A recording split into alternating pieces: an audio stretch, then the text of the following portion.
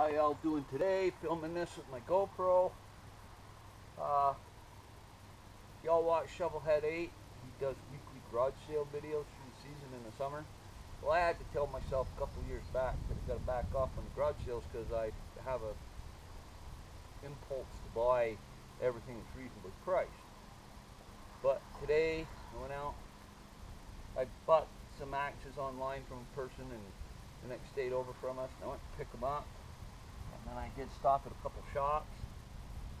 The first axe I got is this beautiful little Snowy McNeely. I'll show you. It's a kindling maker. This is actually sold by LL Beans out of Freeport, Maine, but it was made by Snowy McNeely. Lovely little Hudson Bay axe. I have another version of it. Someday I'm going to do a thing of them. The leather sheath that was made for it was with it.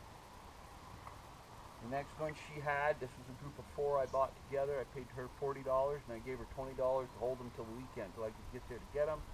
There's a nice little Stanley carpenter's hatchet, half hatchet some people call them. It's their carpenter's hatchet. This one I don't know. It's a brute. That's not the correct handle. That's not a factory handle. That's actually kind of a crude handle. It's not staying in there. That's a 4-pounder or better. And it's I can read Asport on it, but it's been beat on the pole and I can't read anymore, but that is a brute of an axe. I don't know much more about it. The last one was a Collins Hudson Bay pattern. It's original Collins handle. It has been cracked. I'm going to glue it because it is an original Collins handle. And there's a little wood missing here. I don't know what I'll do about that. Live with it, I guess. Try not to break it off. Maybe I'll put a leather over it to cover it. Nice little protector. This one's a little different than the other ones I have. This one has a 573 stamped into it. I don't know what that means at all. Stopped at another place. I don't know make, model, or anything about that one. It's an older axe. I bought that one. I don't have one like it. It's not a hewing axe. It's an actual axe. It's, you know, both sides are sharpened.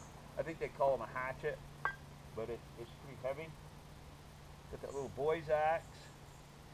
I'm pretty sure that that's a trooper, but the handle's awful nice. But that could have been changed. But it might be a Collins boy's axe, and I clean it up. But I think it's probably a trooper or a Collins. It was made in Mexico. Not positive. This one is a no-name Jersey pattern.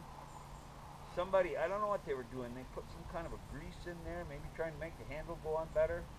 It needs a good cleaning, but it's not all beat up either. There's no name on it. I don't know what it is. I bought this nice little draw plane. I've been wanting one of those. It's a number 52. I don't know anything about them. Draw shave.